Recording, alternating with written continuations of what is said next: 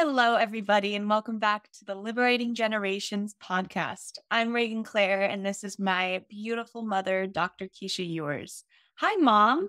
Hi, Reagan. So good to see you today. You too. Oh, and you're joining us in the middle of finals week at school. Yes. Yeah, we're holding it together. Actually, you're doing better than that. I got a text from her this morning that said I aced another final, and I sent back a meme that said, "This girl is on fire." Right? She's You on did. fire, everybody. Oh, thanks, Mom. Thank you. Which actually we're going to talk about in this podcast. Yeah, so would you like to tell our listeners what we're talking about today? Yes. Thank you. So when we chat about what liberating generations means, it's about really breaking, I think of it as the karma imprint of causes and conditions that have come together to form a certain experience and then our response or reaction to it. Mhm. And, it's said that however we respond when we're children, we'll keep doing that forever unless we come back and re-examine the way that we react versus respond. So we can react with skillful means rather than reacting from a child's space. But until we actually do that work, then we're going to have these self-generating patterns that I think of as fractals. Right. So we can categorize those.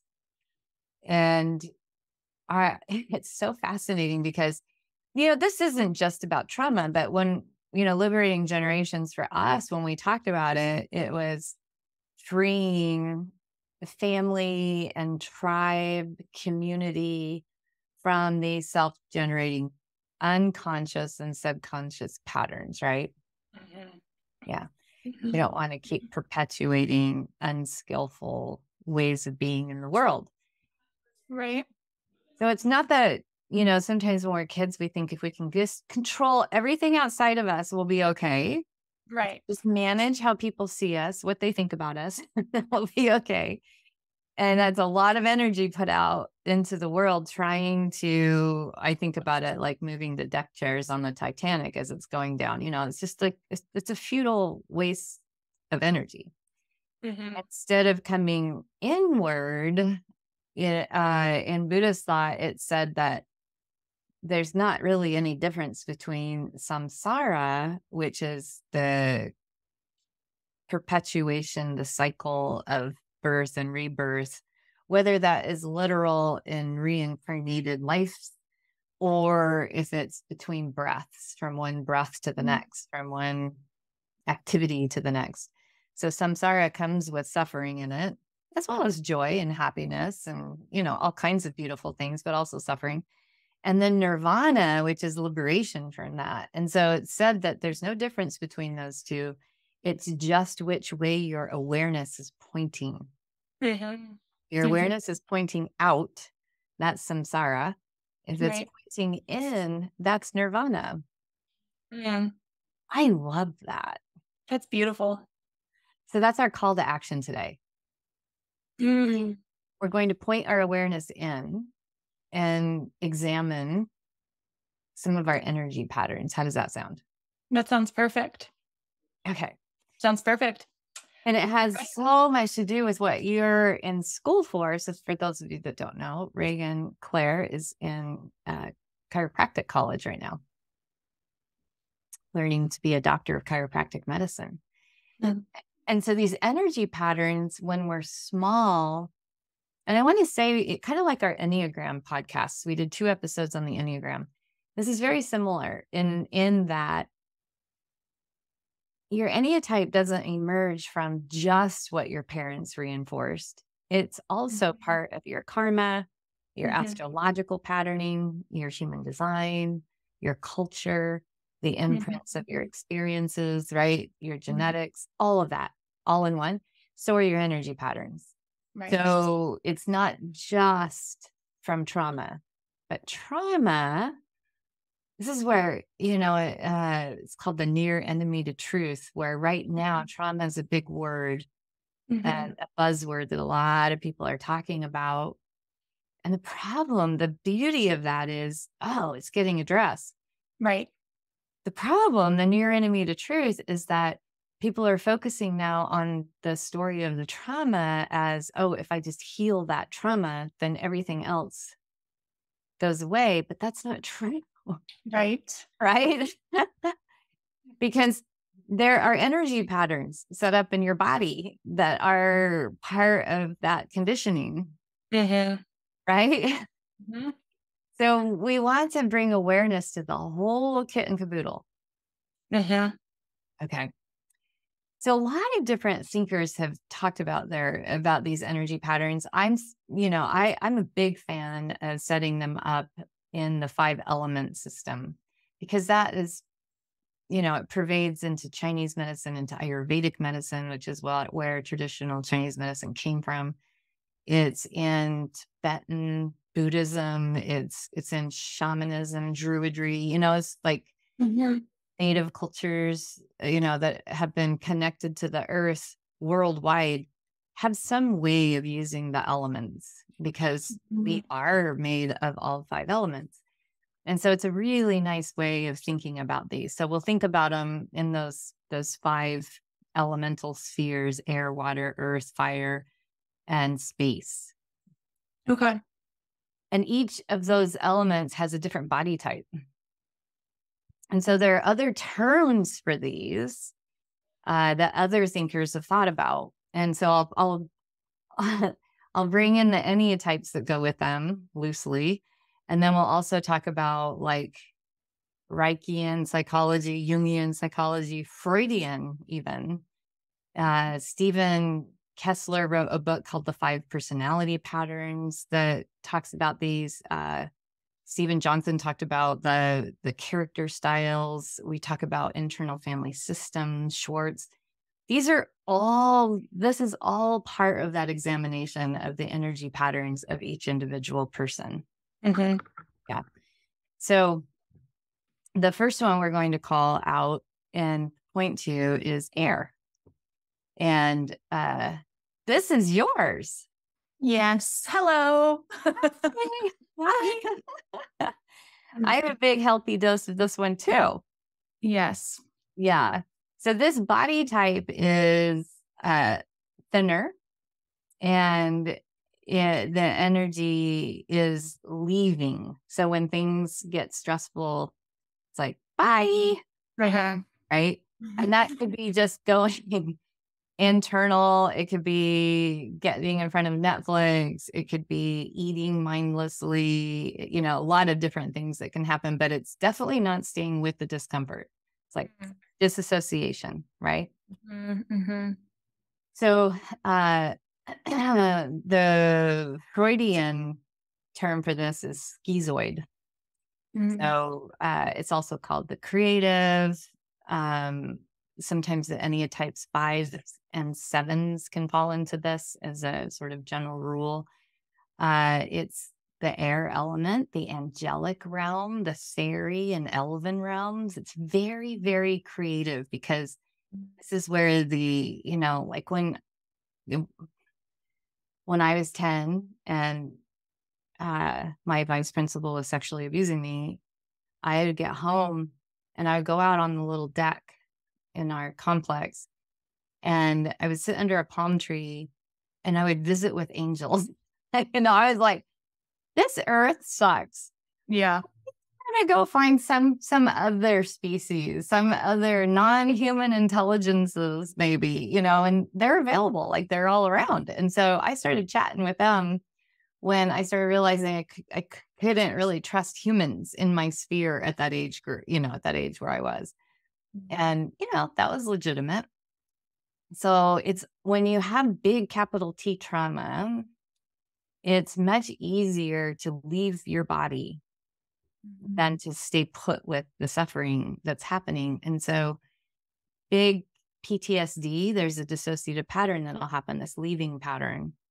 And so that's really good. It's like, yeah, this is, your gift becomes that you know that there are other places that you can go with your consciousness and your energy. And you know that if it's not safe, you can leave. And of course, the shadow side of that is leaving every time you feel uncomfortable, right? Yeah. Mm-hmm.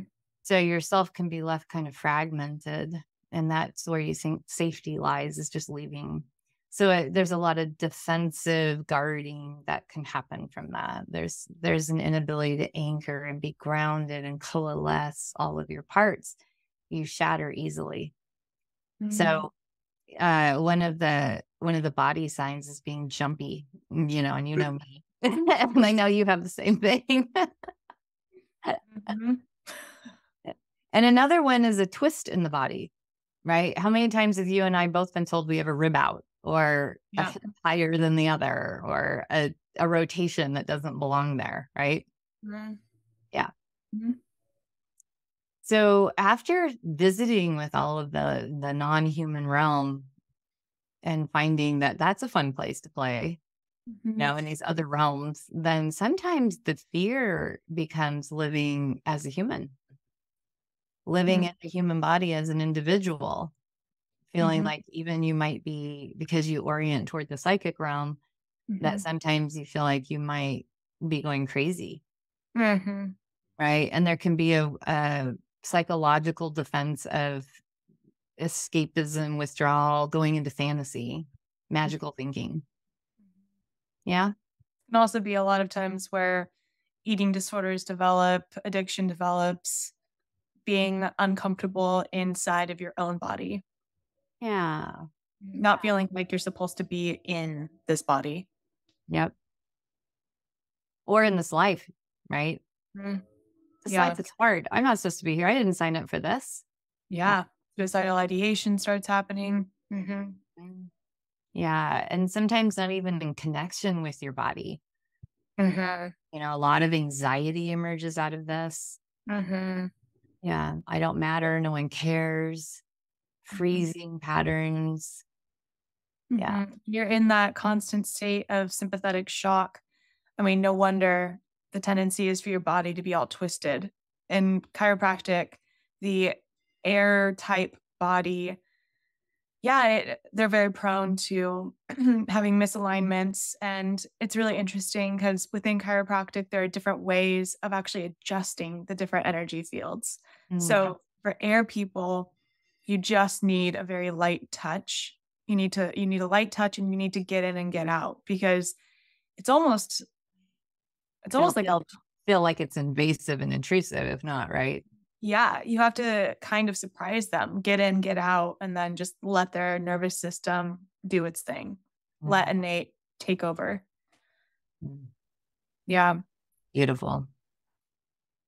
So that's air. In Ayurveda, this would be the Vata type. Mhm. Yeah. And so the next, and we'll do a little quiz, everyone, so that you can Mm. kind of like figure out and then we have more than one energy pattern. In fact, you could sort of think of, there's one, it's kind of like the Enneagram again, where there's one you operate from on a day-to-day basis, but you have a couple more in your back pockets that you pull. If that one didn't work, then here's another one. Yeah. Okay, that one didn't work, so here's another one. We Mhm. usually have three, and that we can rotate between depending on if we're upset in crisis, if the usual pattern didn't work, here's what we do next. So we're And very adaptable people, right? and the goal is to eventually not go to one. The goal is to have a really concise, fluid movement through all of the elements, where it's not this polarity anymore. Instead, it's this really beautiful integrated system. Well, and you can move to just one if Mhm. that's what's required. And it's the ability to really feel the elements and say, oh, I have a lot of earth right now. Feels like putting a little air and a little bit of fire because I'm not motivated would be just the thing, Mhm. and so it's not living in the shadow Right. of one, right? So we talked about dissociative with air. So it's recognition that, oh, so in order to bring my fragmented parts together and coalesce, I have to have a strong sense of self, individuate, and be able to ground in my body and feel at home in my body. And then I can start playing with the rest of what we're talking about. And so this is a process. And this is where somatic meets psychology, meets spiritual, meets energetic, right? Yeah, it's bringing the wholeness of it. So water, that would be like the Ennea-type 2, and the body type is more more what my body used to look like. And I was very watery when I was raising you kids. It was more Vata, and then wound up with a lot of this water as a mom, which is interesting. I can see now as I say that why. Like, oh, it's that compassionate nurturing, right? And so there are bigger hips, bigger breasts. The shoulders can curl, cave just a little bit. Larger hips. It's a earth mother form. Yeah, and this one in Freudian psychology was called the oral type, energy type, and it's also called the lover. It can be there'll be a polarity sometimes between dependent and self-reliant, so kind of a codependent thing can emerge. You can think about mermaids and mermen and water spirits as being a part of this one, and merging is the name that Kessler gives that, wanting to merge. So instead of leaving under crisis, this one, like a good Ennea-type 2 or 9, will want to connect, want to merge. Their gifts are that they're caring and nurturing and loving, and they have difficulty with receiving and holding and digesting, right? And they feel like they have to take care of everyone else, but then they look to others to fill their needs. So there's a compensated merger that's super independent. That was definitely me. It's like, I don't need anything. Yeah. I can still fall into that category. Right. Would you say maybe? Maybe, yeah. The work still continues. The work still continues. Yeah. So that's what everybody, she's not perfect. Yeah, exactly. So the fear is that of abandonment and rejection and not enough or deprivation. And so the orientation is to connection of the other's needs, right? The compensated merger projects needs and identifies as a giver. Right. Yeah. So need causes abandonment would be the illusion. So it's like, don't want to be abandoned, so guard. Right. And the default emotion, where the air element is, the default emotion is anxiety, or the merger, the water person, is shame. Yeah. And their shame reaction, instead of fleeing, like the air will flee, the water will collapse. Right. And you can kind of tie this into attachment styles where air is very avoidant and then water is very anxiously attached. Exactly. And the false belief, of the air is, I don't exist. And the false belief of the water is, love will solve everything. Right. I just have the perfect love. If I just have that. Yeah. Yeah. Yeah. And so they can be dramatic. Yeah. Reference others instead of themselves. I'm not enough. I'll help you. And of course, like with the Ennea-type 2, their giving is manipulative. Right. I see a lot of people saying, I'm just an empath. That's oftentimes a sentence you'll hear with watery people. I'm just an empath. I feel everyone and everything. And that's a really beautiful gift, but it's the setting of boundaries within that as well, not merging into how the other person's feeling, instead being able to ground within your own self and Yes. then be able to actually be of service. Yes. And to know that it's not you serving, it's you as a channel, because the water type, their human need is to nurture self, to know enough is enough, but their spiritual need is to know that that divine source is within them. Right. Like it's infinite. And so their battery comes from within, not from externalized actions or people or even nature. Yeah. So you find your core and you reference it from there. Whereas the air is to get embodied, feel at home, re-enter, reassemble yourself. The water is to find that core and reference it. It's not meant to be reflected approval from outside or worth that comes from being of service. Right. Yeah. Beautifully said. Yeah. So then the third is earth. And this body type will be more like a kappa. Mm-hmm. So it's like I don't know, like you introduced me to air benders and fire benders and Avatar: The Last Airbender. Avatar: The Last Airbender. And so this is the earthbender, right? It's that sturdy, that girl that had that sturdy, right? Mm-hmm. Yeah. And I love that show because it just takes all these elements. And then in Frozen, it's the little troll people, right? Mm-hmm. The stones that roll and turn into people. Right. Yep. Yeah, that's Earth. So this is enduring. The Kessler calls it enduring energy type, and Freud called it the masochistic masochist. So this is Ennea-type 4 and sometimes 6.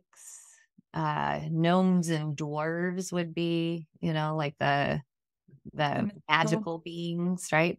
Mm-hmm. Their gifts are they're grounded and have really good stamina. So people that are air people love earth people because it's like,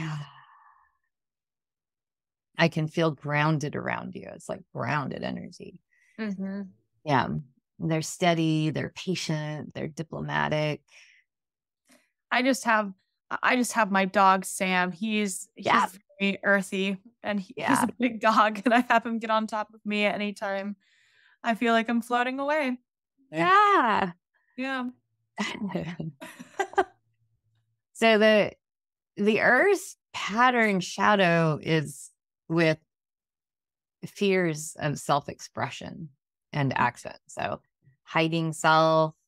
And then also this one does not like to be pushed. So if they even sense another type is trying to push them, they'll like dig in. You're not moving an earth type. They're really, really stubborn. So they resist everybody. Like they resist other people. They resist life sometimes. They turn their will against their own selves because they'll resist parts of themselves. And they'll pull in and hide deep inside. So, earth people are sometimes hard to know because of that. They resist everything. And they sabotage their own forward movement to growth sometimes because they just go to ground in crisis. Yeah. So their doubt is that they have a right to autonomy, and they fear intrusive, like invasive people. They don't want anyone in their space.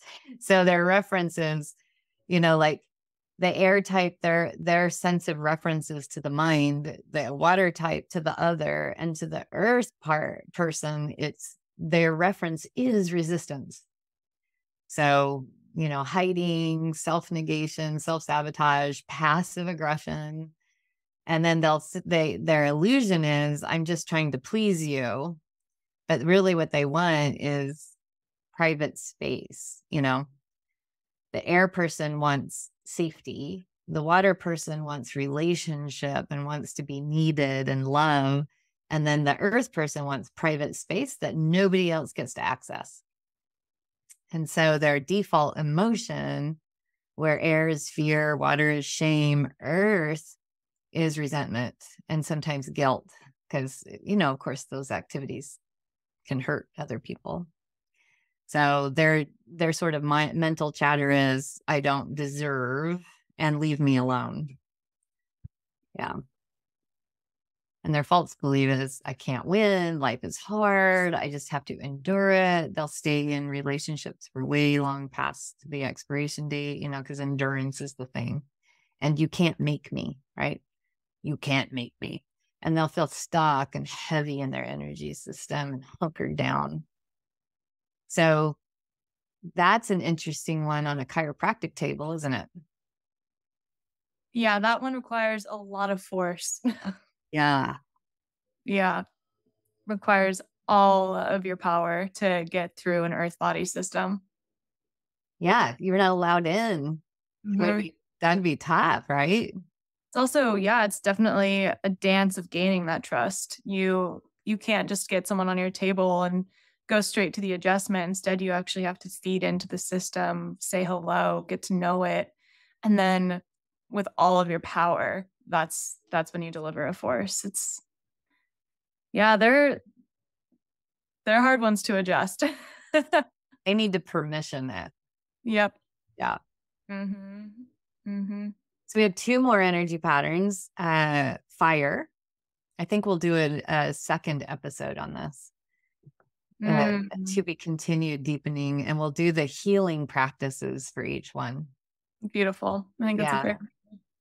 So fire, Kessler calls this the aggression one. This is also, according to Freud, psychopath would be the shadow. They're the challenger, defender. Their Ennea-type is 8 and 3. They're like the warrior, their bodies are warrior, and their magic is dragon, like dragon fire, right? So they have big energy, a big charismatic will in the world, and their energy, whereas the earth is coming in and down, water is going toward and bringing back. It's like trying to cycle and merge. Air is leaving. Fire is going like, yeah. So this one is the typical military, strong, competent, resourceful, contained. Yes. And really they seek safety through power. And that power can be dysfunctional or it can be skillful, right? And responsible. They'll reject their needs. I don't need anything. They idealize power. They can dominate and control others in their shadow. They feel like they have to guard self. They can't need another person. They can't trust. They can't ask for help.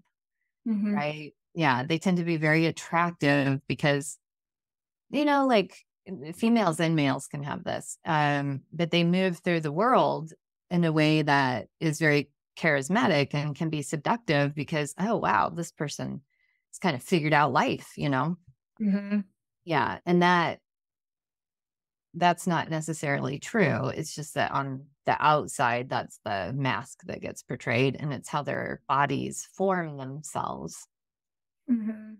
So they orient to truth, and their illusion is it's all a matter of willpower. If you just think it, you can do it. So you'll see, like, Tony Robinson is fire. Right? It's mindset, right? And there's a lot of power in that, and it's very charismatic.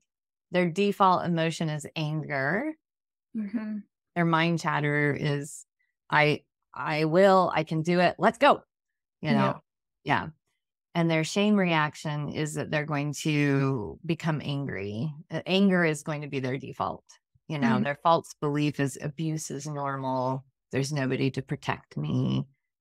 Their sort of diagnostic statement of other people is, I knew I couldn't trust you. I can handle this. Right. And so there can be some rebellion. There's a big will to survive. Their pattern is powerful, confident, superior. So, of course, like that's also hard to get to know, right? Yeah.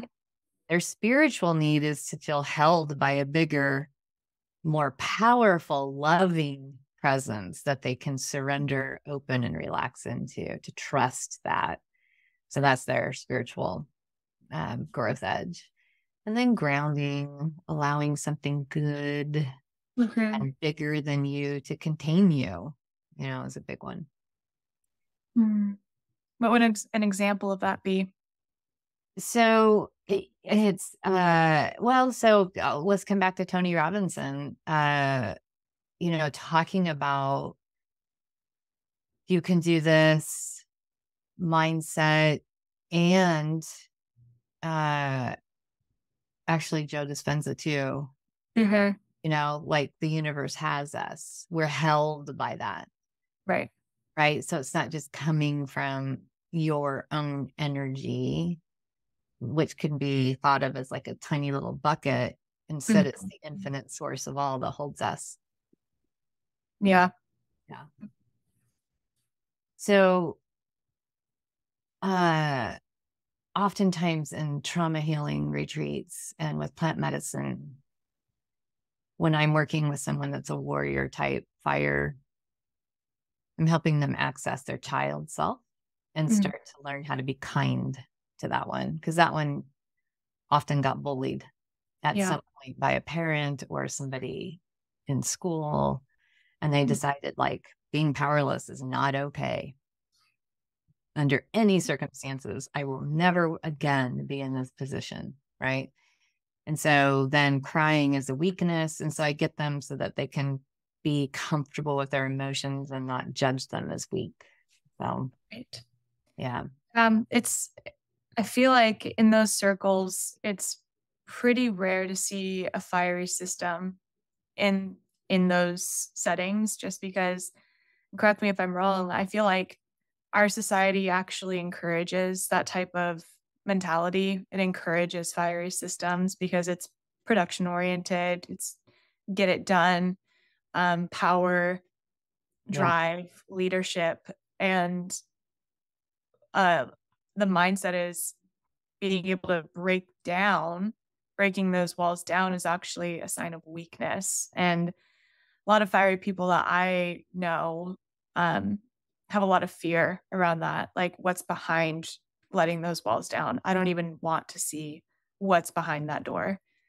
So I have a fair amount of males that are my age or a little bit older with this system who have realized like it's just burned them out from the inside out. And we have a few in our community that are really great examples of letting that soften and open. Yeah.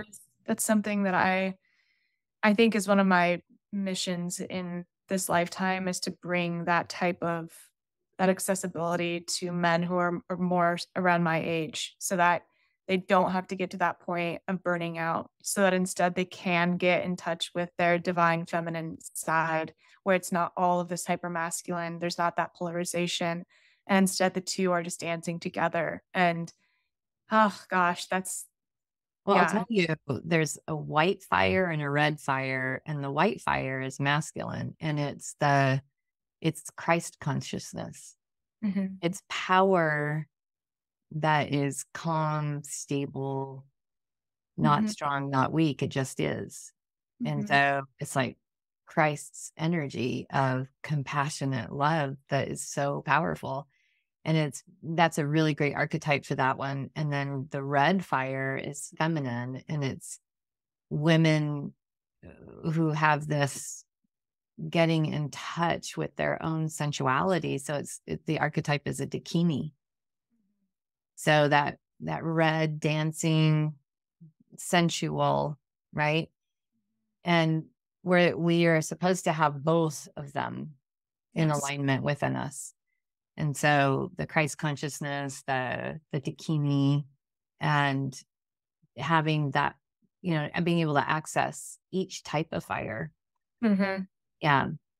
Yeah. Right. It's really beautiful. Fire energy is beautiful. And it's, it can burn you up if you don't have awareness of how you're using it.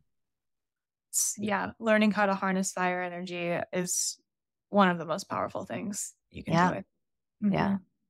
And I've seen you work firsthand with people in circle, and it's just absolutely incredible to witness. When is your next medicine circle? Well, next week, but it's full. And then we have one October 28th, I think. Okay. Yeah, 28th. Yeah, they're every month. So usually around the third or fourth Saturday, but it's so beautiful. So we have one more before we run out of time. And that's the space, right? We have our death space.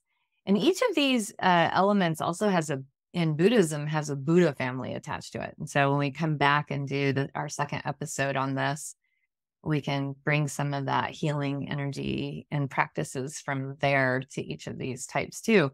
But space would be, Kessler calls it the rigid type, hysteric, achiever, industrious, the Ennea-type 1.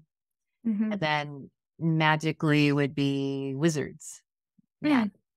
Yeah. So this is the energy goes up to head and out mouth, right? So this is the one that if held really rigidly, it's hard. I had someone in a trauma healing retreat last weekend that was this, and the story of trauma gets rigidly held onto. It's rigidly held in the nervous system. It's rigidly held in the thought patterns. And there's a lot of automatic negative thought looping, ruminating, perseverating on where people have done them wrong or where they have done wrong, so right and wrong is a big thing. Their positive aspects are that they're highly functional, good achievers, but they have difficulty with perfectionism and being rule bound and fearing their own inner experience and losing control. And so sometimes even in plant medicine journeys, this one has a hard time surrendering, opening, and relaxing because everything is about correcting and containing, not opening and letting the chaos. And so they have a hard time trusting their own inner guidance. If they've been hurt before, it's like, oh, I should have been able to see that coming, So then they feel like they have to control experience, control everyone else, control everything. And it's referencing rules instead of their own intuition because they feel like they can't trust that. So there's a lot of intellectualization. It's about performance. I am my performance, right? Rule, fact, competence. And then their default emotion is criticism, blame, and also resentment. The shoulds, right? Yeah, what's wrong, blaming self and others. Someone's always to blame, whether it's self or something else. Yeah, so it's this rigidity will come out in the body as rigidly held body, but then of course, your nervous system can't hold all of that all the time. And so each one of these will have a shadow health issue too that we can talk about in our second episode of this. So I want to do the little quiz to end this, and then we'll do in our next episode about energy patterns, we'll do healing practices. Perfect. So if you're in a place where you're not driving or operating heavy machinery, you can close your eyes. If not, wait. And what you're going to do is I'll read some questions and you're going to answer from when you're distressed or you're overwhelmed, what do you do first? And then what do you do next? Because remember, we have more than one energy pattern. So this will kind of help, right? What do you do first? And then what do you do next? So there are 5 questions. They represent each of the 5 elements. So when you're distressed or overwhelmed, do you want to leave? Does your attention and energy move away from whatever's distressing you? Do you feel anxious, scared, like I got to get out of here? Do you move away physically or leave your body to get away? So if you answer resoundingly like, yeah, that's me first, then that's the air type. Okay, the second one is when you're distressed or overwhelmed, do you want to connect?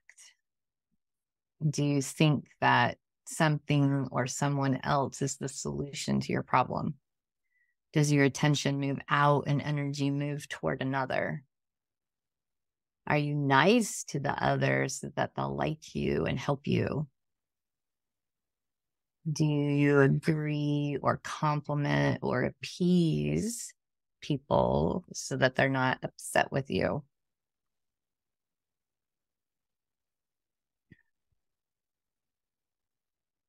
Do you try to give them what they need, even when it's not what you need? So if those are your things that you do first, then that would be water type. Right. The third one, when you're distressed or overwhelmed, do you want to hide? Does your attention and energy pull in and go downward to help you hide, or at least hunker down and endure whatever's coming? You might agree on the outside with what someone says, but on the inside, you think, you can't make me. Mm. On the inside, everything starts to feel heavy and stuck. You don't take action, you just endure. And so this is the earth pattern. Fourth, when you're distressed or overwhelmed, do you want to fight?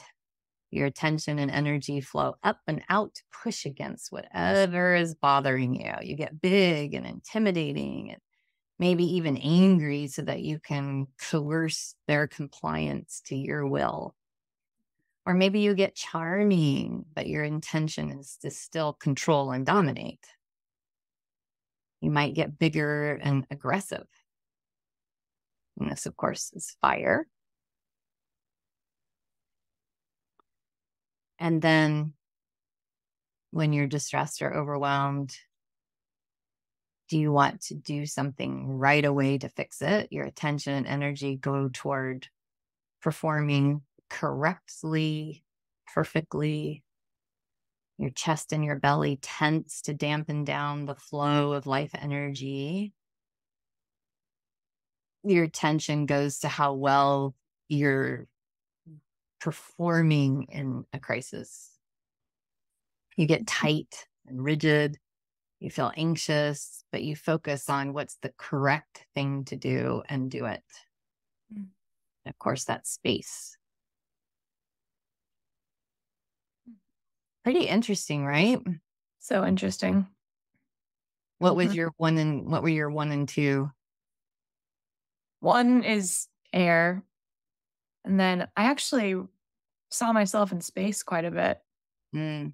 Water has always been my second, but I don't know. I feel like I'm trying to move out of those. So I saw myself quite a bit in space. Well, we want to find the useful part of each element in us and not have the shadow subconsciously or unconsciously operating. Right. Yeah, pulling the strings. Yeah. So learning about these allows us to do that. It's like, oh, I could do with a little earth. Let's do that. But then not becoming resistant to everything and everyone, right? Right. Yeah. Yeah. How about you? What did you answer? Air, water, and fire. Air, water, fire. Oh, fire. Okay. Mm-hmm. Yeah. Fire for me can be charming. It doesn't get aggressive. It gets more charming. I see that. Yeah. All right. Well, we are out of time. So catch us on our next episode and we'll go through healing practices for each of these. Thank you so much for joining us. All right, everyone. Until next time, be well.